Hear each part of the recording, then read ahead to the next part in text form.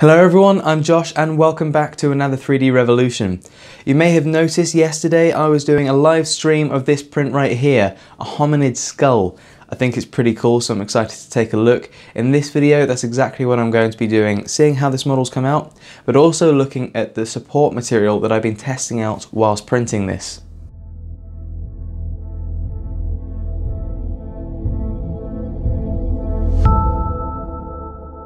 Now the support material I'm testing out in this video is a new material by Rigid Ink. I popped a link in the description below. They call it breakaway material, and the idea is that it's a very solid but very brittle material that snaps as soon as you go to remove it from your print. It's also a lot cheaper than PVA, so I'm going to see if I can save myself a few pounds on future prints with this, so let's get stuck in.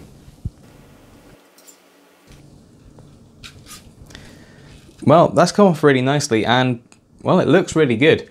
The support material prints with 95 degrees, so you can see how at room temperature it's contracted so much it just pulled straight off the bed. Removing it from the print, however, may be a bit more of a challenge. I've read that this can shatter like glass when you're removing it, so I've prepared myself some safety specs. Let's get stuck in.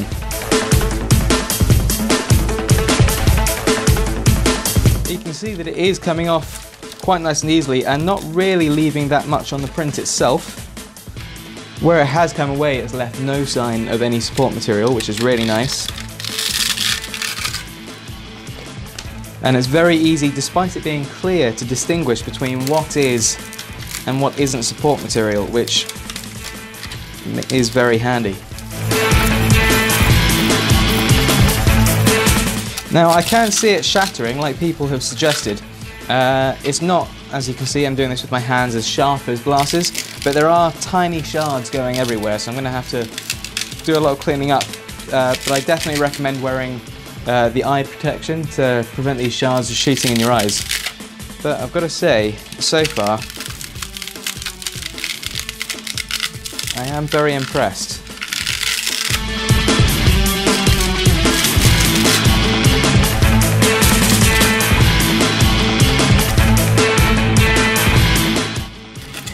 I'll do proper cleanup later, but that has come out really nice.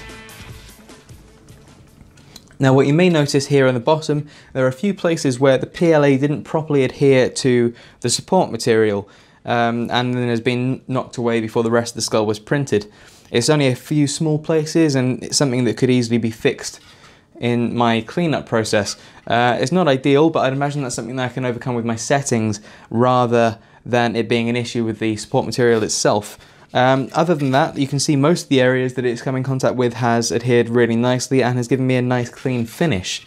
So I'm really happy with that and I think it's come out really well. Take a look at this skull.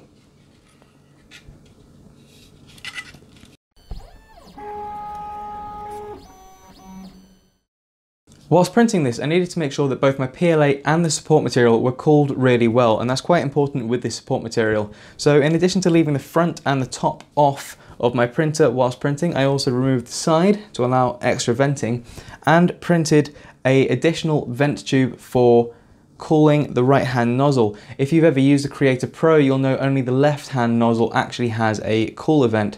I've left a link for that in the description below and it seems to work really well for me. On the whole, the support material I think is really impressive. For the same price as a normal filament, it seems to have done a really good job. It is incredibly easy to remove with a clean finish underneath. The only thing I need to sort out is my own settings to adhere better on that first layer. But again, it's only in a few points. The rest of it has come out fantastically. I'd certainly give it a try. Again, the link's in the description below. See what you think and let me know what you'd like to see next time. I'm Josh and this has been 3D Revolution. Thank you. Thanks for watching and remember, hit subscribe for more news, tips and live streams on everything 3D and tech.